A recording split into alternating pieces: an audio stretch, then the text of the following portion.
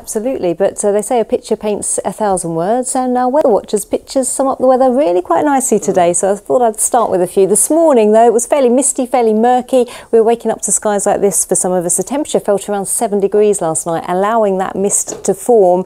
Now, the sun burned that away very quickly, so most of the morning looked absolutely beautiful. Skies like this, those blue skies hogging the limelight once again.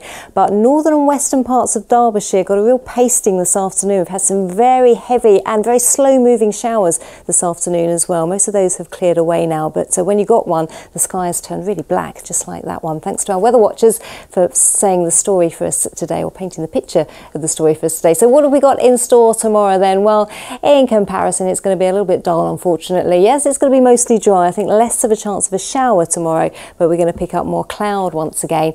And yes, it's going to be a little bit cooler as a result as well. Now, most of the showers, as I say, are fading away now. They are clearing off to the east. We will be dry for most of the night then, but the winds are going to shift round to a northeasterly direction. And once again, that's going to start to drag in that cloud off the North Sea. So fairly murky conditions towards the end of the night, but keeping the temperatures up, so not as cold as last night, down to around 11 or 12 degrees. But tomorrow morning, again, we're going to wake up to the gloom, quite a lot of cloud, bit of mist around as well. And we're going to be stuck under that cloud for much of the morning and into the early part of the afternoon. But hopefully, by the latter part of the afternoon, we'll start to see it breaking up. A little bit of brightness, a bit of sunshine returning towards the end of the day. But yes, those northeasterly winds making it feel a bit fresher, 18 to 19 degrees, our top temperature.